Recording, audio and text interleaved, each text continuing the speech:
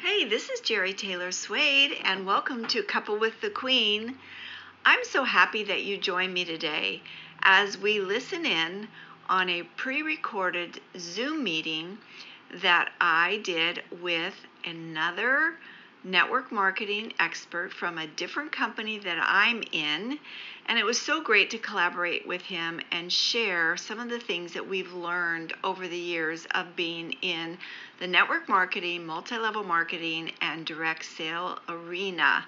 I hope you listen in and pick out something that you can really take and call your own for your future in this fantastic business model we call network marketing.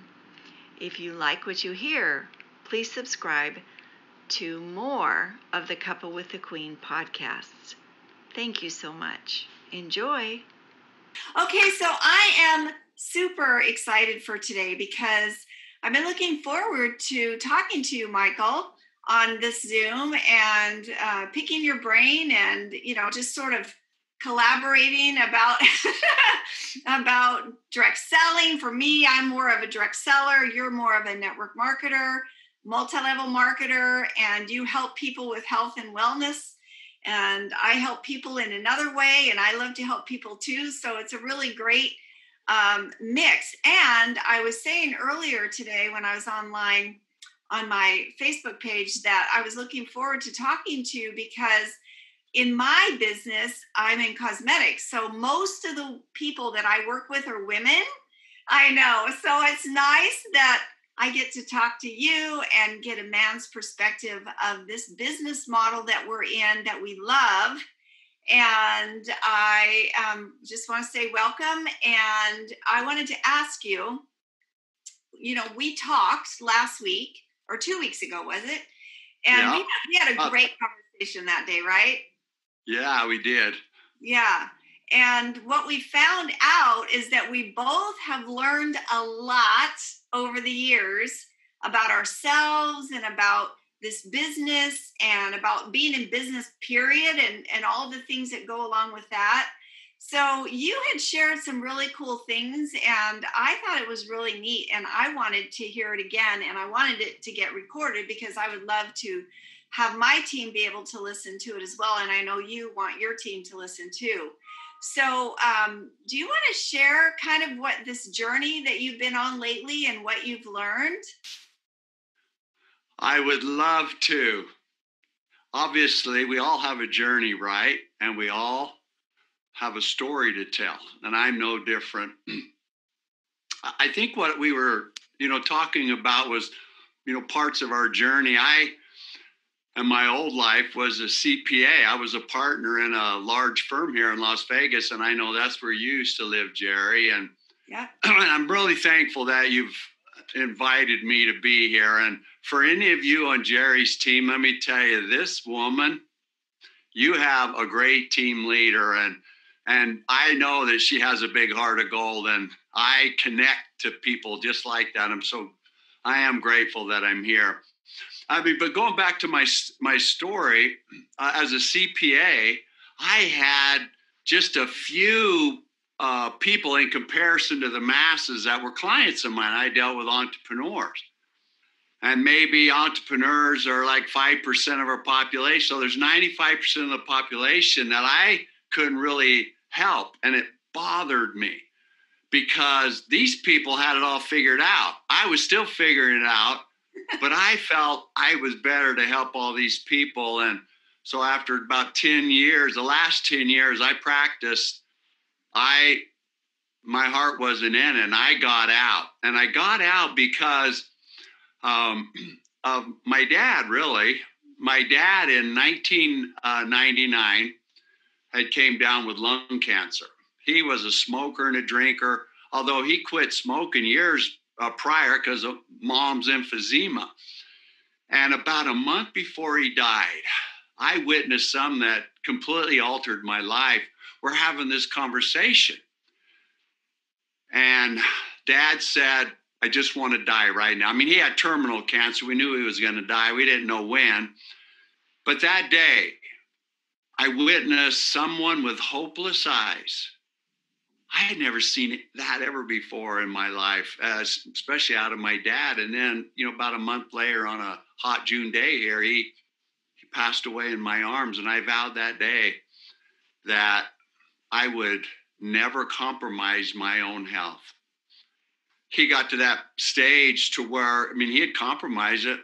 For years, we kept bugging him about his smoking. Oh, no, I smoke. It's good for me. And yet, during that period he was dying, he was bad-mouthing the cigarette companies. And I realized that I was headed down the same path in a lot of ways. I was obese. I was big, just like Dad was. And it was a wake-up call to me, primarily because I think something that I think all human beings want freedom. I think it's innate in all of us. Some of us go about it moving towards that, some don't. And that day I said, and so I was now on a journey of self-development. I never did that in the CPA firm. My partners would never let me go to personal development and continuing education and pay for it. And so there were so many things that I wanted out. And I tried a bunch of diets. They didn't work. And I would go to these dry. Any of you watching, is your CPA dry and boring? Well, I didn't think I was, but no, she's not. We talk girl stuff too. But I was going to this 2-day seminar, and I got used to, especially the last several years in my profession. I was a tax guy, one of the best here in Las Vegas, and you'd go to these dry, boring, and these guys would just be spewing stuff, and it was just awful for me to sit. And I'm kind of an energetic person. And we were coming back from Salt Lake, a vacation trip my wife and I take. She's from up in that area. And I stopped at a bookstore in St. George, Utah, about 120 miles north of here. And I always go to the used book pile. I am as frugal as they can be. And there was this paperback book for $5. And I looked through it. I'd seen the title before. And it was brand spanking new. Think and Grow Rich by Napoleon Hill. Oh, really? I took that book, Jeri, to this CPA seminar. They get the pleasantries out of the way, and I just checked out and started reading, and I could not put it down. I read it 3 times in those 2 days. I still have it. And that kind of got me thinking about how wealth was created, but how other things weren't.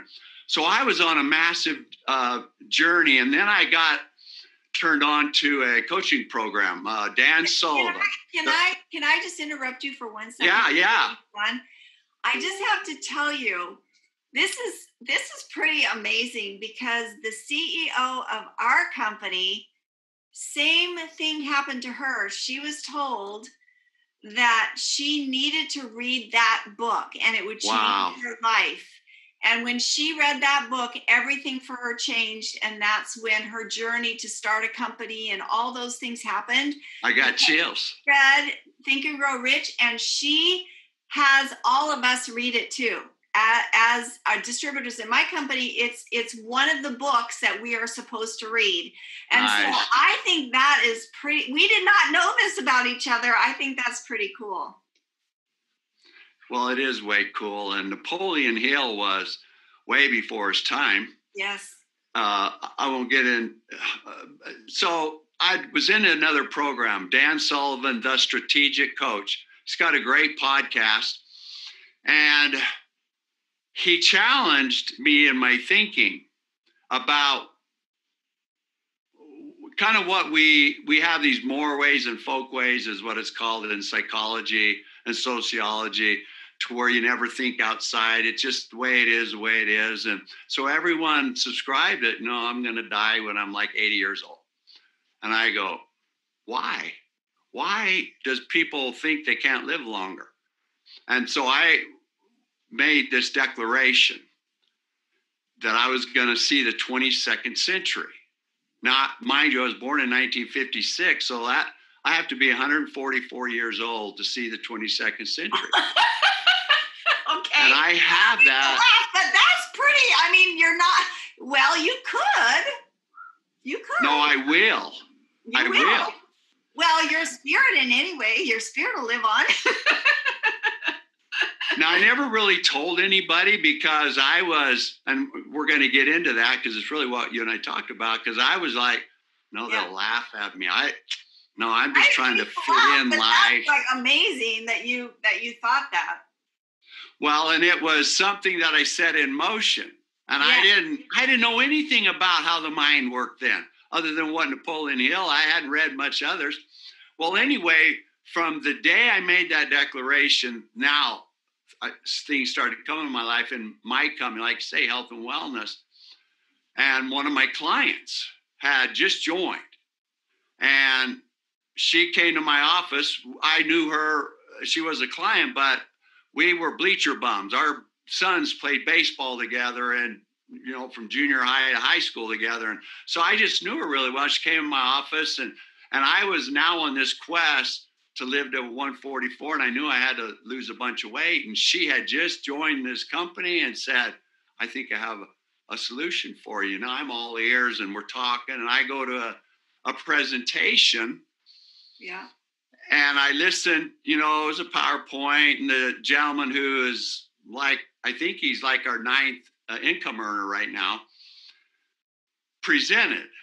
And what was most important about that, I don't even remember what he presented. I remember the people in the audience and their stories. Social proof. I mean, obviously that is huge. And I drove home that night, and I said to myself, I'm going to go join. I'm going to do it tomorrow. I'm going to get their weight loss pack. And I said, and someday I think I'll be a network marketer. And so I joined. That was in 2006, February. Lost 50 pounds.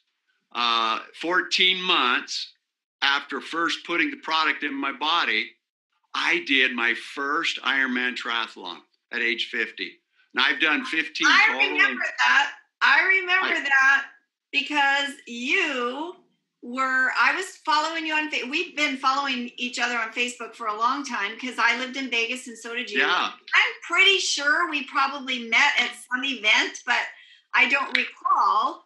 We met on the phone just a couple weeks ago, actually. Yeah. We actually talked, but I remember watching because my husband and I had been in Hawaii where you ran the marathon in Kona.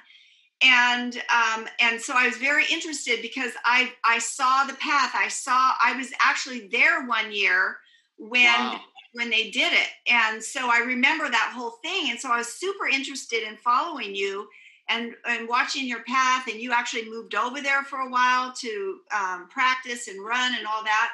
And I thought that was really cool. But keep your mind of where you're at right now in your story, because I want to go back just a second. Yeah. When you were talking, I was thinking about all those people that we have talked to about, network marketing, multi-level marketing, home-based business, basically. And it seems to me that most of the people that I've talked to, and you just said it yourself in your story, that most of the time, people are looking for something. They might not know even what they're looking for. You didn't know that you were looking for a career in network marketing. I did not. But you knew that you were open. You had put yourself in a place where you were open to say yes to an opportunity. And you were open to saying yes to a product line that would do something that you needed it to do. And I think that over my 21 years of being in direct sales, I know that is true for me, that most people are open to either the product or the opportunity or both. And it's usually because of something that's going on in their life or something that they're not happy with or whatever. And so I think it's so cool that you can tell your story and that you were so impressed with other people when they were telling their stories, I still am. Yeah, me too. When you were telling me about your lipstick thing, I was like right there with you going, I get that. I know. You said I'm not a girl, but I'm kind of intrigued by that whole thing. So Totally. I mean, it is fun. It is fun, and it's so much more real when you can actually hear people's stories, isn't it? Yeah. Oh, yeah. Well, and I want to touch base on that. Let me just finish my story. So Okay. because of that my dad dying and the declaration, I'm going to live to 144. What that does is open up the reticular activation system. So the mind is now only looking for that. And I saw it. And so I jumped in. And I was looking to get out of the CPA thing to bless all these people's lives and network marketing. I go, man, I think that might be the thing to do. One of the biggest things I've learned about helping people, and I didn't always understand this, and it brings it down to a fundamental level, and I think it's applied to anybody in this world. Human beings crave trust. I mean, there's 6 human needs that we have. Love and connection is one of them. And obviously, trust is a big factor in that. Yes. And when I started to study story and the power of story, I knew that I had this story, but I was fascinated by other people's story. I still am. Somebody, even like when I read the Holy Scriptures, I'm like right there walking with the Savior, or I'm right there. Yes. And that's what I learned. I got turned on to this. And Jesus taught through stories. Oh, greatest storyteller of all time. Right. I got turned on to Bo Eason and his story power, and I spent a year in his program. And the key to teaching is story. Well, I'm sitting in Bo's class, and his storytelling coach, who writes stories, is there. Mary's her name. She used to be in Disneyland helping the execs tell their story. And then she just went out on her own. And so her and Bo are sharing stories, and I'm just immersed. I'm writing notes like crazy. And then she said something, because Bo had talked about the power of story. You look at how people follow stories. Look at them for good and evil.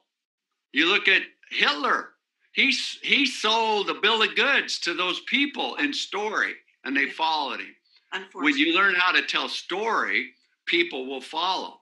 Yes. And so Bo is talking a lot about trust, that the world is craving trust, because I'm 63 years old, and of course, Jeri, you're not even 30 yet. Yeah, okay. I just have 4 grandkids. From my time as a little boy till now, I mean, trust has went just the opposite. Yeah. And it's a human need of love and connection. We want connection. We want to trust people. Yes. And so Mary now, I mean, I've got this whole trust thing. That's really what I want to deliver to people. That's the gateway, so that they would drop their guard, if you will. There's a great poem that you may have read from Marianne Williamson, Our Deepest Fear.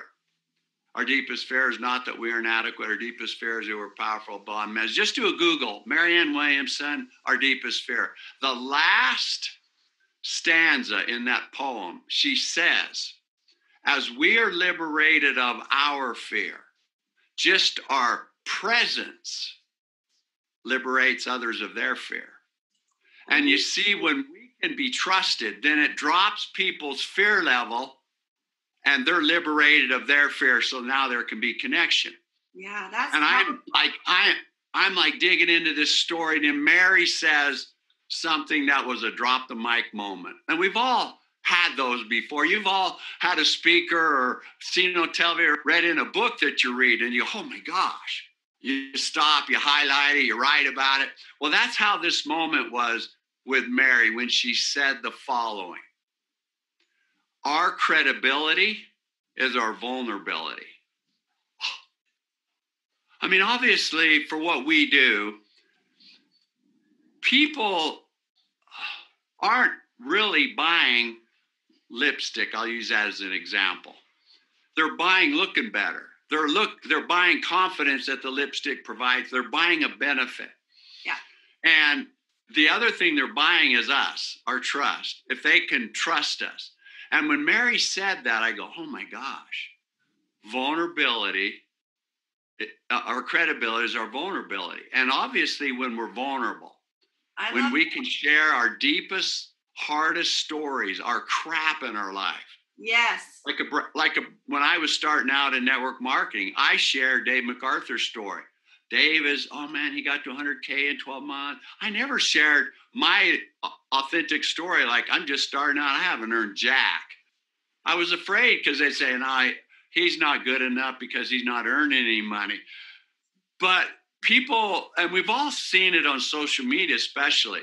I see it on Facebook, but mostly I see it on Instagram. You could tell somebody's spamming. I mean, I've been guilty of that, where it's constant about their product and they're, oh, I did this. I'm looking sharp and cool. And you know darn well, everybody on the face of this planet's got pain and suffering.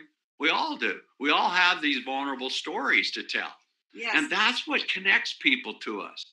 And so when I'm in my audience, even here, I just shared a couple of my little stories. Yeah. My dad dying in my arms. I have others that I share.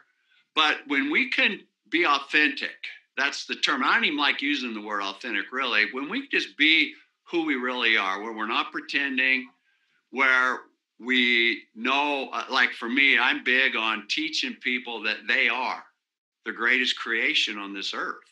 Right. There is not any living being on this earth more phenomenal than a human. No. The whole earth was made for us. Right. This body that, I used to hold it in disdain. When I was tall, I hated being tall. Why? I was a shy introvert, still am. Hey, Jolly Green Giant, how's the weather up there? I mean, I just wish I was smaller. And then I started playing sports, was my savior, really. And I had to stay.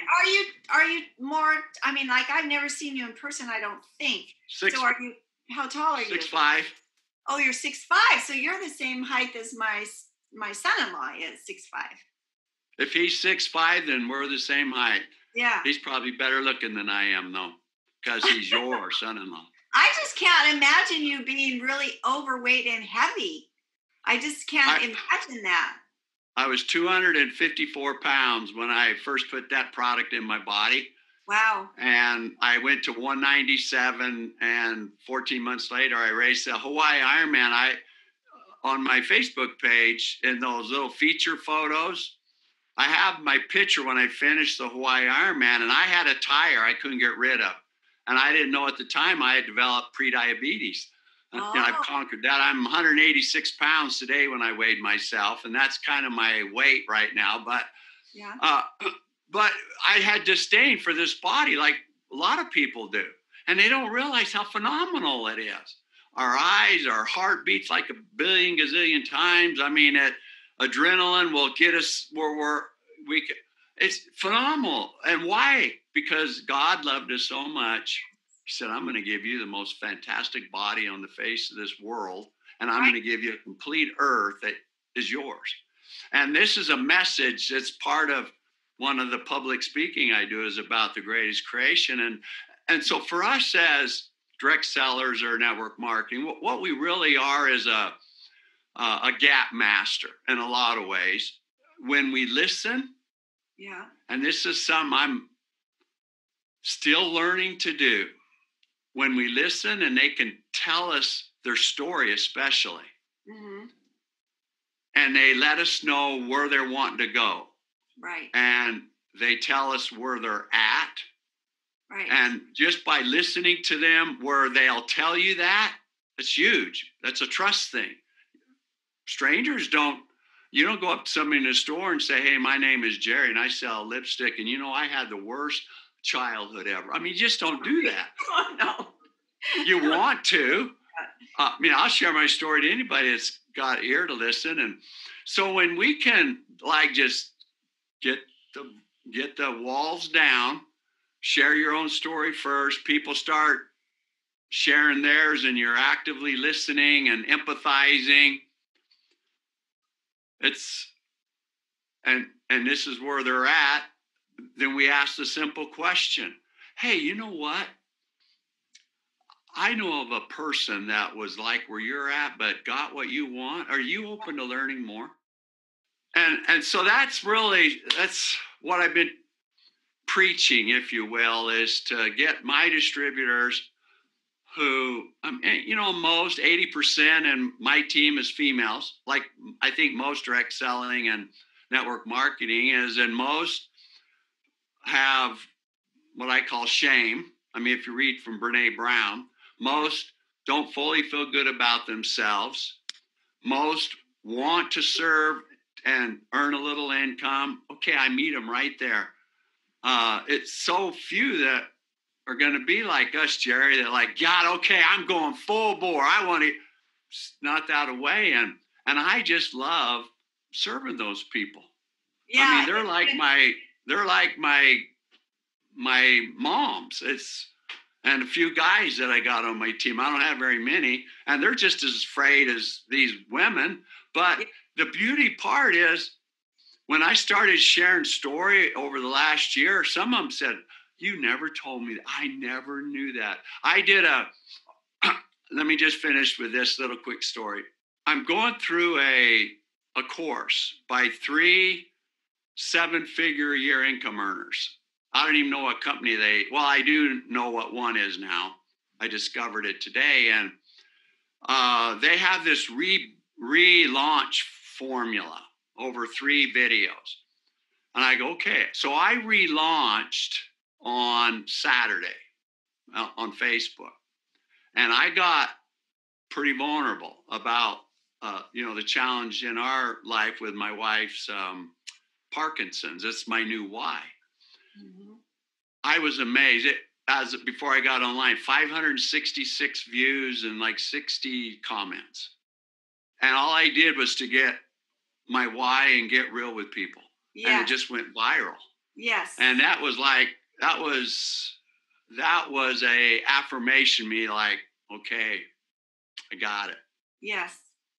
So many nuggets of truth in what you're saying. So many things that I've learned. The same thing. I mean, truth is truth, right? Truth is truth. Yes. No matter what company you're in or what business you're in, but there's certain nuggets of truth that we can all use. And I find that I have learned so many of the same things that you have. And I noticed one thing you said is that now you have a new why. And, on my team and in my company, we talk about what is your why a lot, because when people connect with their why, they're willing to do more. They're willing to work harder. They're willing to do what it takes to be successful because they have a connection to their why, which is interesting that a lot of people don't know what their why is. They have no clue because they're not connected to themselves at all. It's right. Like there's 2 separate beings. The inner being is like all closed up and not even open to their own self. And so they don't know what their real why is. And a lot of people say, well, I just need to make more money. But money usually is not a good enough why to get you through the hard times, because every business owner, everybody goes through hard times. And especially now, I mean, every business owner right now is going through tremendous hard times. So if you don't have a why to push through those days when you don't feel like doing anything, if you don't have a why to get you to the other side of those bad days, then a lot of times people just quit. But sometimes your why changes. And what I noticed that you said is you had a new why because your wife has just been discovered that she has Parkinson's. That wasn't your why before. Your why before was you wanted to get rid of that fat. You wanted to have hope in your life instead of hopelessness, right? You wanted to get healthy. You wanted to live to 144. You wanted to serve your body better. Those are were all whys before, and it's not like they're gone, but now you have a new why that's sort of taken your passion and sort of projected you forward, because now you have your wife that has now Parkinson's, and that gives you something else, right? If you would have asked me 2 years ago, do you know what your why is? I would have said, I do not. Oh, really? Yeah, I didn't know. Like you said, most people don't know. I didn't either. I knew that I loved health and fitness. I loved Ironman. And yet the reality is I was a pretty insecure male, actually. And when I had to go through addiction recovery, and I'm fully recovered now. And it was that I shed and got in touch with myself, just like you said. That's exactly the case. Yeah. And I use Simon Sinek's Find Your Why. He's got a course, but I read his book. And what Simon says about your why, I would have said exactly what you said, Jeri, about your why can change. And Simon says it never changes. And you get it when you're about 9 years old is when you finally discover it. I have maybe a new purpose with how I'm going to care for my family. Mm-hmm. And so it's not necessarily a new why. I mean, I would have always done that, but I'm just using it as story now. I mean, I know what my why is, and it took a lot of discovery, and it fits in my wife's situation. My why is to help people overcome the fear of ill health, financial pain, if you will, and the feeling of inadequacy, so that they can find freedom through well-being. And that fits in there. I mean, my wife's got ill health, and I'm just going to pour everything into her. So it's like a new subset of my why. And you're right.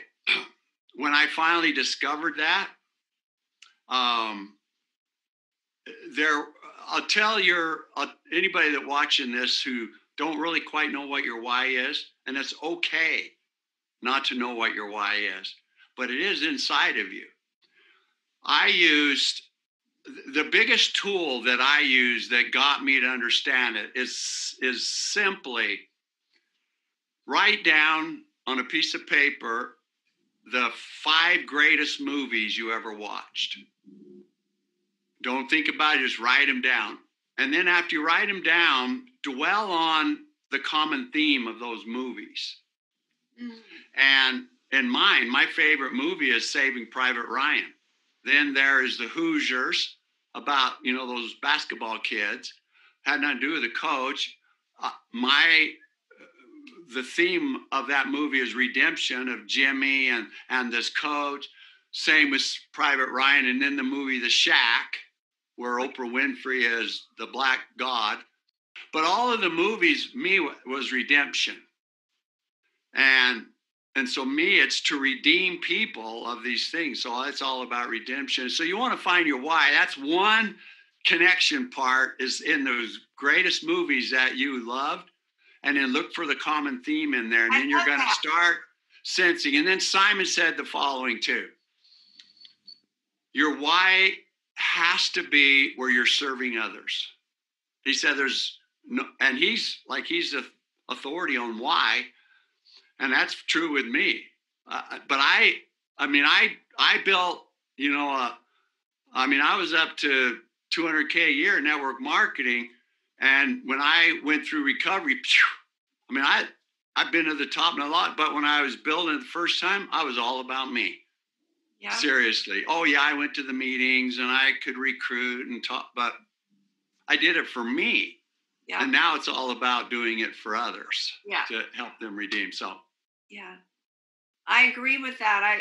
I so agree with that, because when you get outside of yourself, see, you say things a little different than I do, but we're kind of saying the same thing, right? We are. Yeah, is that when you get outside of yourself and you start, if if you help more people get what they want, then you ultimately get what you want. But it's giving to others, it's teaching others, or maybe you don't like teaching, but just giving of yourself or giving of your time, or there's a lot of ways you can give to other people. But when you do that, then you're so not focused on yourself, and that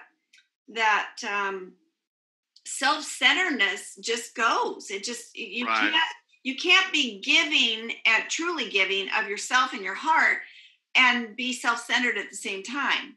And the more you give, the more you get, but you're not giving. Well, some people, you can tell the difference when some people give to get or when people give to just give. There's a big difference. And that goes back to the trust factor that you were talking about. It's all about trust, because people want to do business with people they know, like, and trust. Period. End of story. They want to do business with people like that.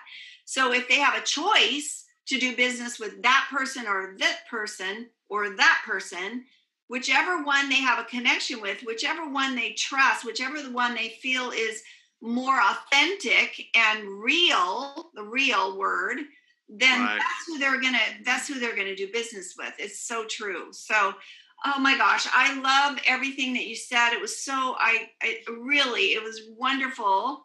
So, Michael, tell everybody what your website is. What's your website?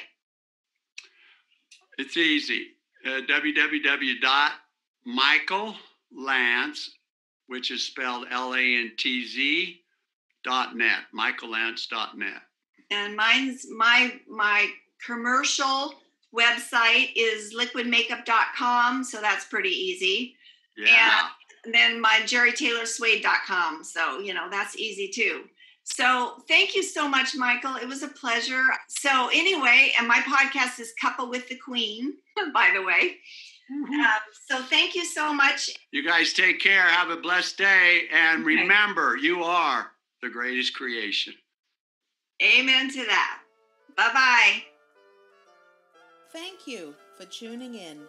If you would like to hear more from Jeri, subscribe to the Cuppa with the Queen podcast, where you will learn more about how you can grow your own home-based business. Find Jeri at JeriTaylor-Swade.com and on Facebook at Cuppa with the Queen.